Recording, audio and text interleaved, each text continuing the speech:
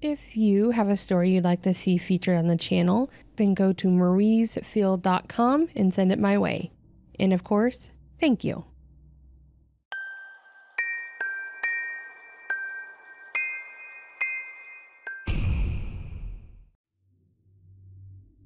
I like to play a lot of MMO games. I can get pretty competitive in them, so I've made some enemies, but also made quite a few friends.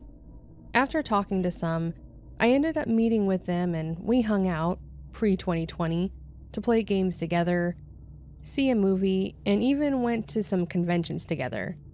Shamefully, I've even gone on a few regrettable dates that went nowhere.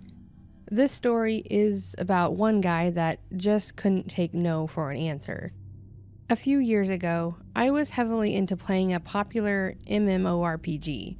Sometimes I like bringing smaller level people into places they wouldn't normally be able to take on, so they could get better rewards. I took a group of people, and after a few rounds, people were happy and thankful, some more than others, and I had one person stick around after others had left talking to me, asking how certain crafts and skills worked. Nothing unusual, and I was okay with helping him out. He added me as a friend and we moved on from there. I had to work some longer shifts the next few nights, so I didn't play for a couple days. When I did finally get a night off, I decided to play some. Not long after logging on, this guy joined the same server and came over talking to me. He was excited to see me because he had managed to grind to the point that he was up to my level. I thought it was pretty impressive at the time because he was nearly half my level. Because of this, we ended up playing a new map together and took it out pretty quickly. It was pretty fun and the guy was funny. He had plenty of quips he would throw out there, so it was amusing. We also talked a lot throughout it about what we did for work. I found out that he actually lived and worked at a warehouse about 2 cities over from me. After playing, we had to have stayed up another hour or so just talking. We seemed to have a lot in common, so I was excited about it at the time. I ended up giving him my email so we could talk more, and we really started to hit it off. Other than games, we had a lot of similar interests. For about a week, we emailed each other and decided to video chat. He looked like a pretty normal guy, and definitely not someone that looked intimidating. After about a month of talking, we decided to actually meet up. It was all in public still. We went to dinner, then to a local arcade, had ice cream, and then we parted. It was actually a great night. He seemed super nervous at first, but I figured it was just because he was shy. We both agreed that we should get together again and parted ways. At this point, we had traded our phone numbers as well, so we called and texted regularly, and I was feeling really good about this one. I was honestly excited to spend some more time with him, so we set up another date. This time, it did not go as well. It started out fine. We got to the restaurant, sat down, and as I was holding the menu or going for a drink, he would reach out and grab my hand. It wasn't a big deal at first. I thought it was a sweet gesture, but as he continued, he would make it more and more difficult to pull away from. I know I ended up mentioning that his hands were cold or something to try to get him to stop, which deterred him for a bit. As we ate though, he started saying things that were really off-putting. We started talking about our plans for the future. I mentioned I had been saving up money so I could go visit my brother who was living in Japan, and that I wanted to travel abroad.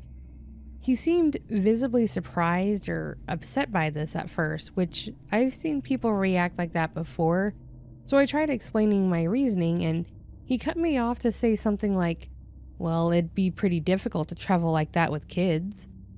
I was confused by this comment because I certainly didn't have any kids, and as far as I knew, he didn't have any either. So I just laughed and mentioned, I agree, thankfully I don't have any, so that's not an issue for me. Without as much as a smirk, he said, well, not yet, but when we do, it wouldn't be doable. I first started reiterating that I didn't want kids and wasn't planning on having any when it registered in my head that he said when we have kids. So I questioned him about it. He went on about how we are required to reproduce, and that was what we were born to do.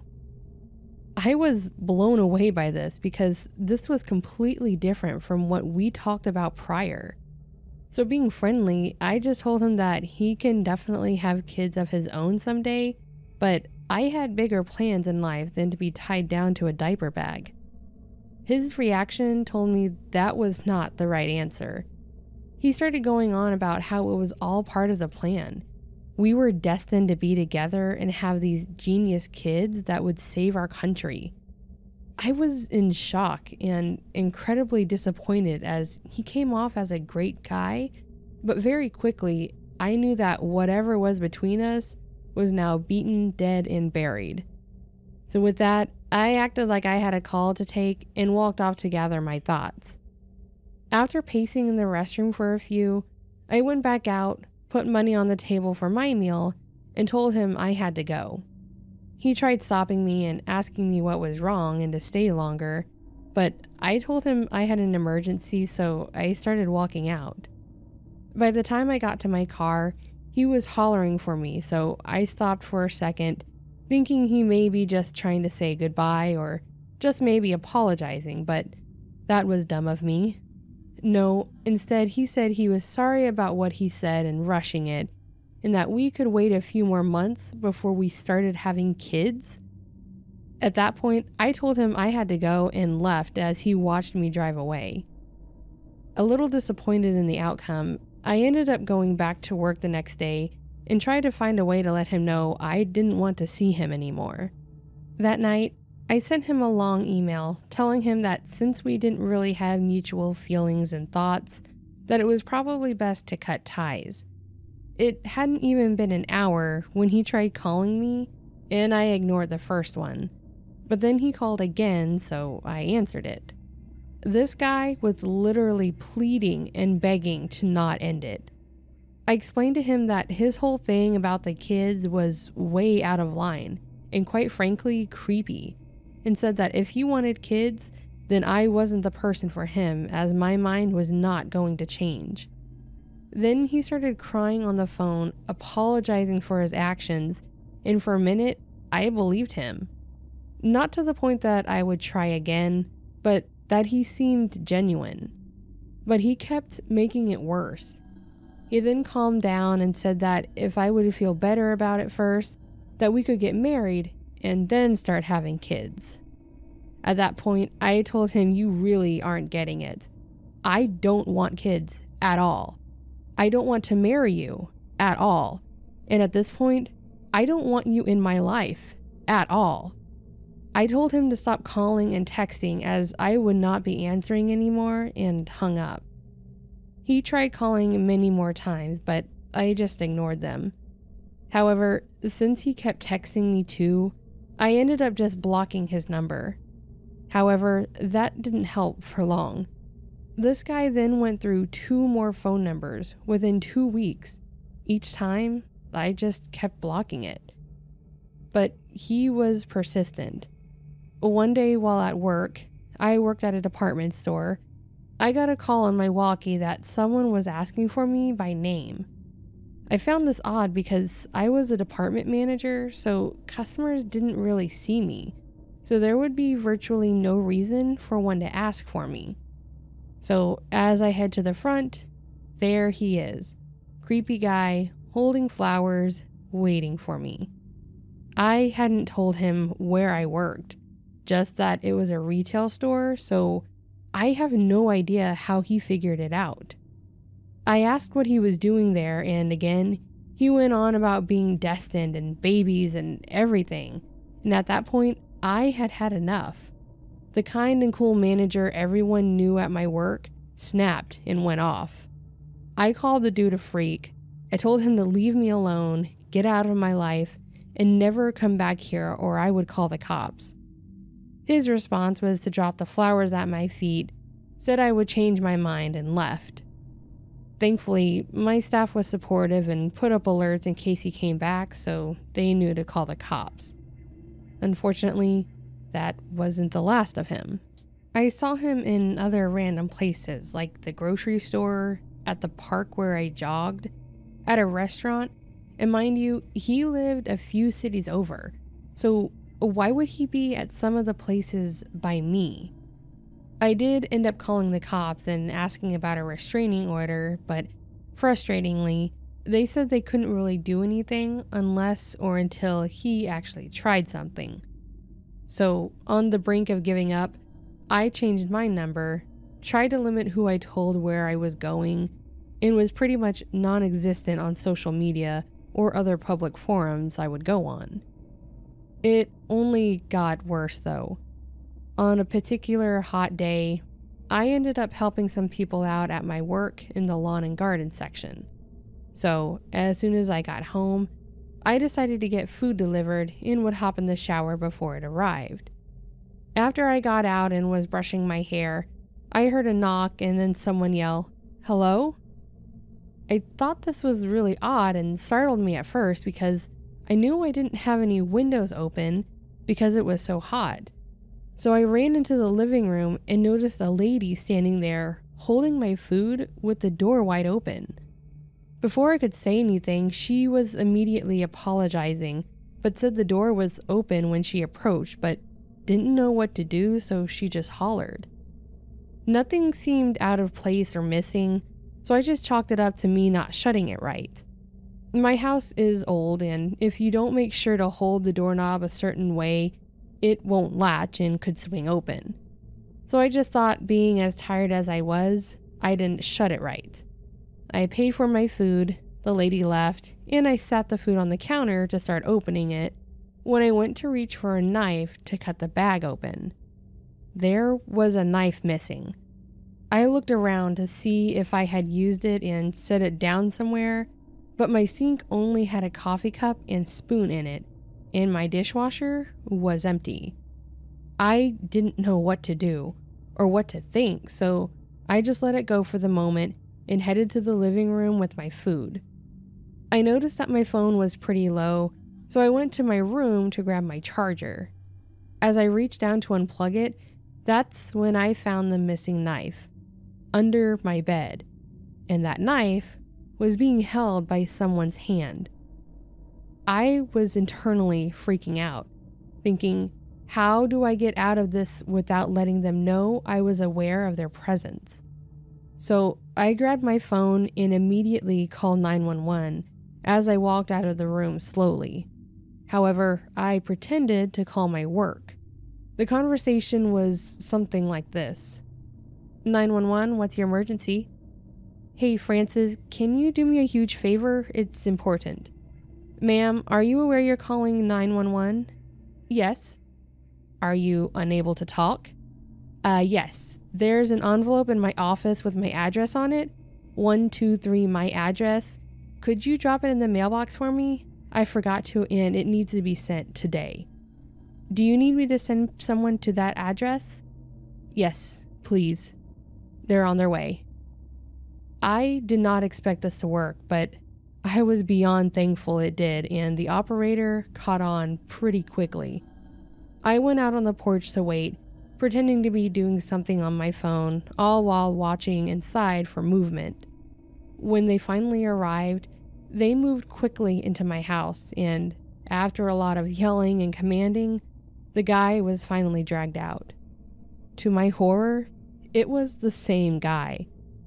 I never told him where I lived, but I suppose since he saw me so many times around town that he must have followed me home one night. They also found zip ties and duct tape on him. Thankfully, that was enough to not only file a restraining order, but also was enough to press charges and put him in jail. Since then, I had my door replaced, and even so, I always make sure to lock it. I also rarely see people in person that I meet online. There are definitely good people in this world, but there are also people with bad intentions. Listen to your instincts though. It's usually not wrong. And also, Never be afraid to call for help. Even if you can't outwardly say it, just listen carefully too, and they will understand. It could save a life.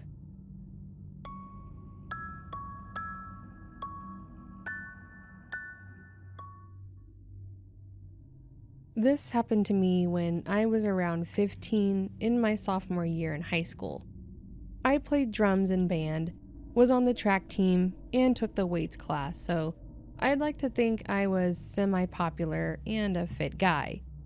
I had a lot of friends and quite a few girls that had a crush on me, so I never really had a dull moment. I also tended to stay out late with my friends. We never really did anything that would get us in legal trouble, but I think we pushed our limits at times. This situation occurred one weekend when I went to my friend Dylan's birthday party. At our age, we just wanted to hang out with our friends, whereas some of our moms still thought we were kids and wanted to have a full-blown party with games and stuff. Thankfully, Dylan was able to come to an agreement with his mom. He had a party with friends and a few family members, but then we had an extra few hours after cake and ice cream to just chill.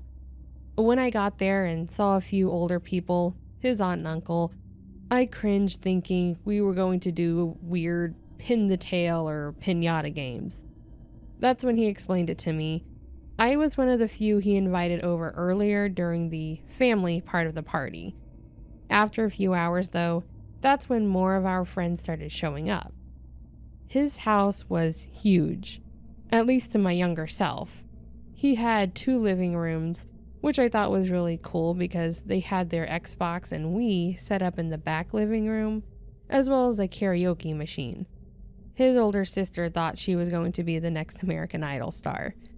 So us kids got to be left alone while his parents and other family members stayed in the front. I had 2 siblings, me being the oldest, and we had a Wii that had to stay in the living room, but if someone was watching TV, then we couldn't play it or take it to my room since I had a TV in there. So with Dylan's family having a specific room to play anytime, I thought he was pretty lucky. There were a few of us that showed up and stayed the whole time, that being me, Dylan of course, Cody, Jocelyn, Sydney, and her friend Ashlyn. We were taking turns playing games and watching Dylan change the wheels on his skateboard that he just got. The girls were talking to themselves quietly, but then would also talk to us briefly to make some kind of joke or ask a question. After a few, and us still being kids, we were starting to get bored, but we weren't ready to leave yet, so the girls decided we should play some kind of truth or dare style game. I don't remember exactly how they did it, but it was like a combination of charades, but we put different questions or dares in like a hat, but then had to pick a name first to do it, so it was more randomized. Now, before I continue, I wanted to explain that me and Jocelyn dated very briefly. We hung out together, held hands, and made out, but that was it. We didn't really click, so we both decided that we worked better as friends and called it off. Sydney was pretty cool. We had hung out before, but nothing too close. And Ashlyn, we just saw in passing, really. We were in one class together and were partnered together, but never really talked outside of that. I didn't even have her number like I did the other 2 girls there. Anyways, we all agreed being teens, thinking we would get to show off or something, and we all started writing our questions and dares. Of course, as it would turn out, one of the questions that would come up is if you have a crush on anyone, and Ashlyn got it. She said she did, and it was someone here, so insert awkward giggling from everyone. Then I got a dare to kiss someone, and the name I pulled was Ashlyn. I didn't think much of it, but she turned beet red and couldn't stop smiling and giggling. Finally, Sydney pushed her to get it over with, and we did the dare and moved on. From then, her color didn't really change, and I would catch her looking at me and smiling. I was a young kid, so I'd be lying if I said it didn't make me feel good about myself. I still didn't really know her though, and what she was like, so I didn't really have an attraction there. So the night continued as such. Random embarrassing facts learned, a few people had to kiss others, and duet-style singing together, but it was an alright night. Later on, as everyone was leaving, Ashlyn gave me a big hug, nearly knocking me back, and ran out the door saying something to Sydney. As I was about to leave, Dylan made a comment to me about Ashlyn liking me. He told me that Sydney specifically asked if I was going to be there and if she could bring a friend, but was told not to tell me. It was pretty obvious, so I went about my night knowing I probably just made hers. I thought maybe if I got to know her, that she might be my type and we could actually hit it off. Nope. Cue the stalker vibes.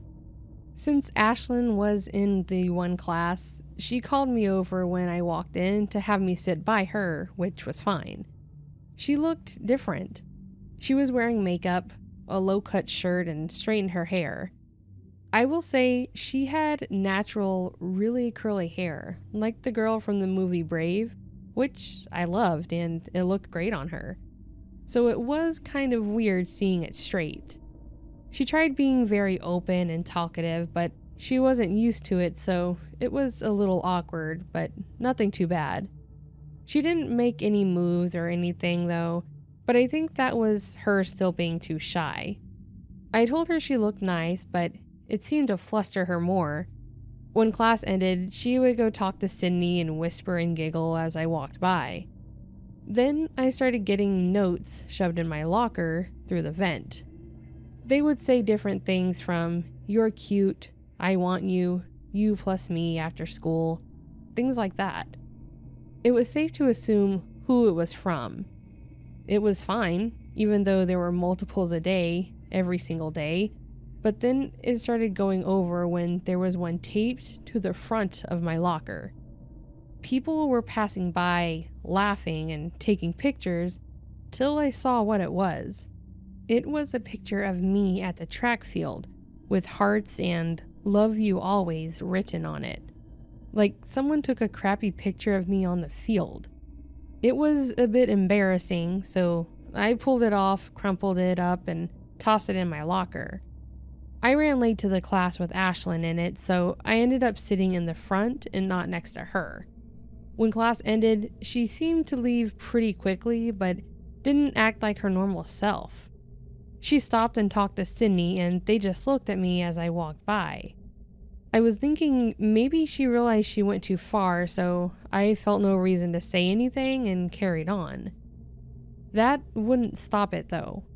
Not only did I continue to get notes, but they got more aggressive, like, "I miss you when you avoid me, it makes me sad," things like that. Then I started getting texts. I had limited text and talk at the time, so if I went over too many or got close, my parents made sure to tell me. So at first, when I got something saying, "Hey cutie," I was fine with it. I asked who it was and they just said, "Your secret admirer." I asked if it was the same person that sent the notes and they said yes.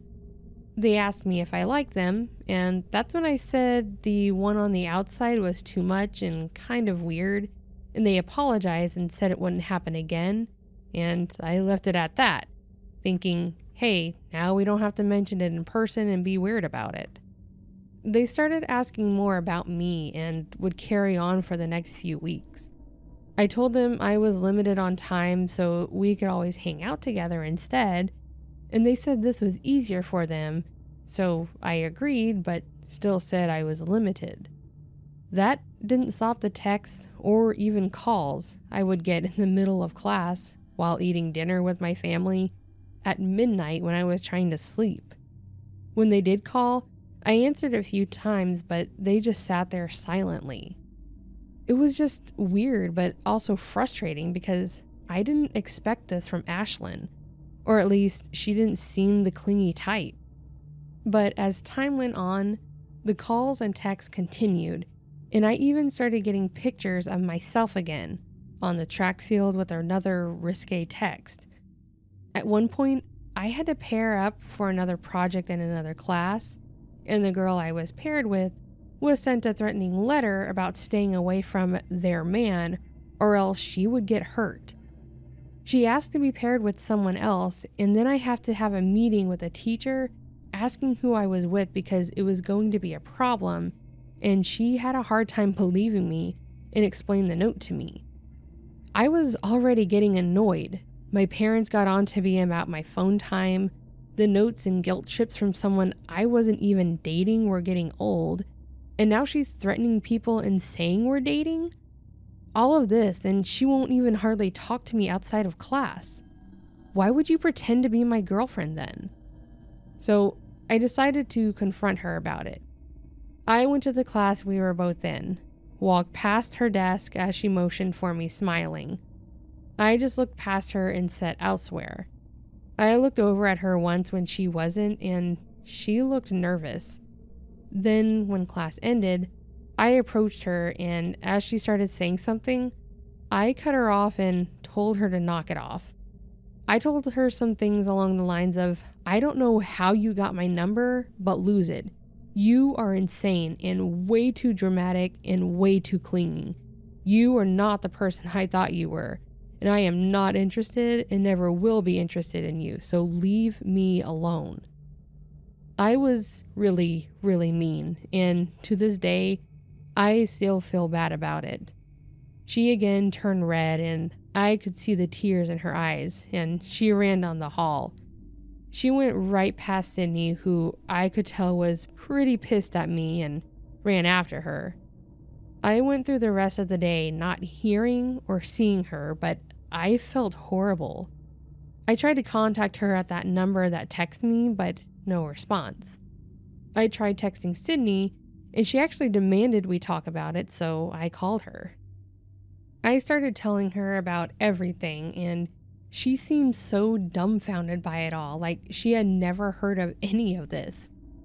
Being such good friends with her, it was hard to believe. However, she explained to me that she asked Ashlyn on several occasions if she wanted my number, but she always said no, because she wanted to get it from me. Then, how did she get my number? I told her about the notes, and she said she knew she sent one, but it just had her number on it, and she taped it on the outside, but I never got that one. She said she remembered the one of me taped on the outside, and she had talked to Ashlyn about it because she was upset thinking I was seeing someone, and that thought started to solidify since I didn't sit by her that day and going forward.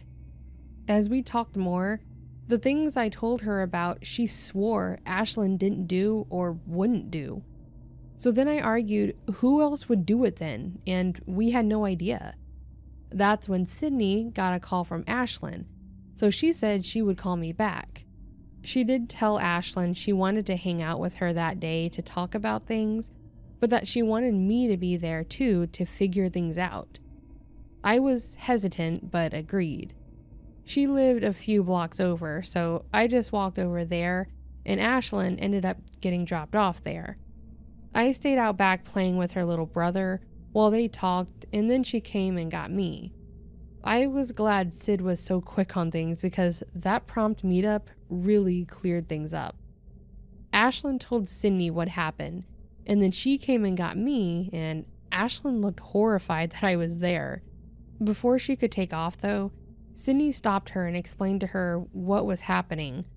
I helped explain the details and confirmed it all, and by the look on her face, it told me that none of this was her.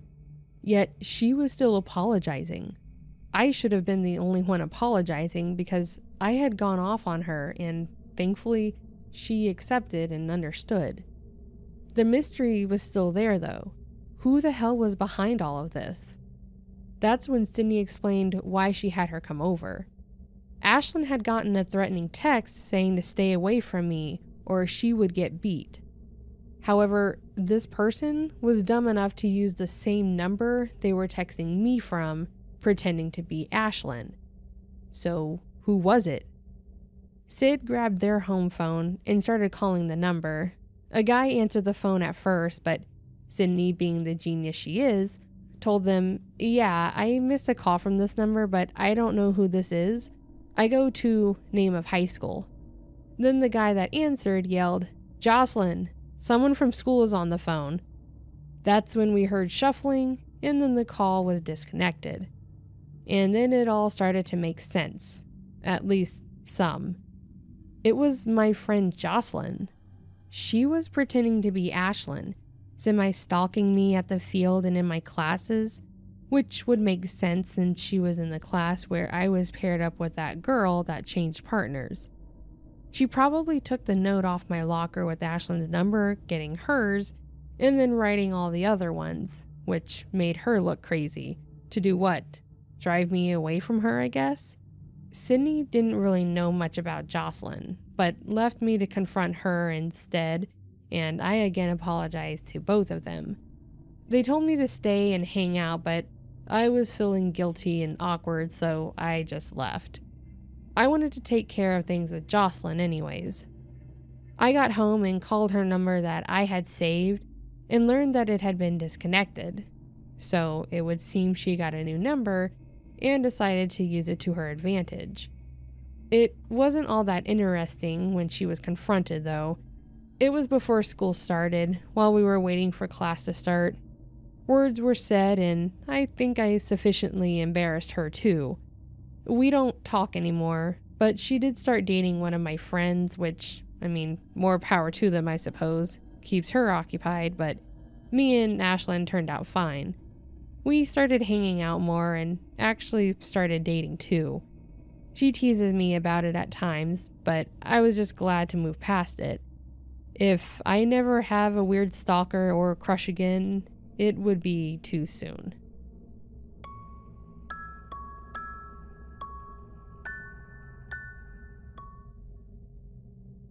For the record, I am a 26-year-old woman now, and this all happened back when I was 13, so in 2011. I was meeting up with a friend of mine at a strip mall, and we were supposed to go to the movies. I don't even know what we were going to see. I just remember we were excited because we were going to be going alone for the first time. My parents were more strict than hers, so we told them that it was going to be the two of us and her dad, but her parents really didn't care, which looking back isn't something that should be celebrated. For us, it was a huge deal, because we hadn't done anything with just the two of us, and we were feeling like we were super grown up. So we were dropped off at the movie theater with cash to buy the tickets and some popcorn, and basically told to have a good night and that they would be back in a few hours to pick us up. We got inside the theater and got our tickets to whatever movie we were going to see. We had about half an hour before the movie started, so we decided to check out the little arcade, mostly to play Pac-Man. We spent the cash that we had left playing games, and the whole time we were in there was a guy that was just standing outside the door and staring into the arcade. It really didn't bother me because I thought that he was looking at the games, and I didn't really think he was doing anything too far out there. But I noted that he was there and just kind of kept it in the back of my mind that he was. After around 15 or so minutes of playing the games, the guy that was standing there finally walked into the arcade and kind of walked over to where we were standing, but again didn't say anything. It was at this point that I noticed that he had a young boy with him that was probably 6 or so years old, which made me realize that he was definitely not paying attention to us. He was just looking around. He walked over to where we were and was kind of hovering with his little kid, and after watching me play Pac-Man for a few minutes, he made a comment about how great it was to see someone of my generation playing the classics. I said thanks to him and mentioned that Pac-Man had been my favorite game for a long time, and mentioned that it was because of my dad that I played it at all. After a bit of us all just kind of standing there, we decided that we needed to get to the movie. I mentioned that we had to go and told him that it was all his. We left and went to watch the movie. About halfway through the movie, I really needed to head to the restroom, which was pretty on par for me. I have a small bladder and I have a bad habit of drinking soda way too fast. So I told my friend and decided to just run to the restroom really quick. I got up and exited out into the hallway when who should I run into but the guy that was in the arcade with his kid. Again, he had a 6-year-old boy with him, so I wasn't thinking much of him, but he waved and smiled at me and made a joke like, "Long time no see." I chuckled and said, "Yep," and then kept on to the restroom. I got in and went into the stall to do my business when I heard the door opening slowly and the sound of someone stepping into the restroom. Now, this was a public restroom, so someone else entering a few minutes after I did wasn't something that was cause for alarm. For some reason, though, I was feeling super uneasy about it. It was like my mind was telling me that there was something going on, despite the fact that there was no reason for me to believe that there was any cause for alarm. I was just sitting there and kind of peering through the cracks in the stall to see if I could see who had entered in the bathroom mirror, when my irrational fear was confirmed as not so irrational. I saw that man, the one with the little boy, walking slowly into the women's restroom and looking around. My heart was racing. This was the kind of thing that my nightmares were made of. No adult man would be walking into the women's restroom like that, especially when they knew that there was a teenage girl in said restroom, unless they had malicious intent. The span of 30 seconds between him entering and this situation coming to an end felt like hours. Thankfully, the man's little boy opened the door and shouted, "Daddy, this is the girls' bathroom." As soon as he did, the man quickly turned around and ran back out to the hallway. I just sat there silently holding my breath while my heart exploded out of my chest for several seconds, then finished my business and very swiftly made my exit. I practically ran back to the showing room and back to my seat. I was terrified that this guy was going to follow me and try to corner me. Thankfully, I didn't see him the rest of the night, but I think my friend could tell that something was going on. I never told her about it because I didn't want her to freak out, and I obviously never told my parents about it. I know that this whole situation could have gone much worse, and I know that if his son hadn't intervened, this would have ended differently. Ever since that night, I've actually had a fear of going anywhere alone, and I have to have someone with me anytime I'm in public. I'm glad it just ended quickly and without incident, and in the 10 years since then, I'm glad that guy and I never met again.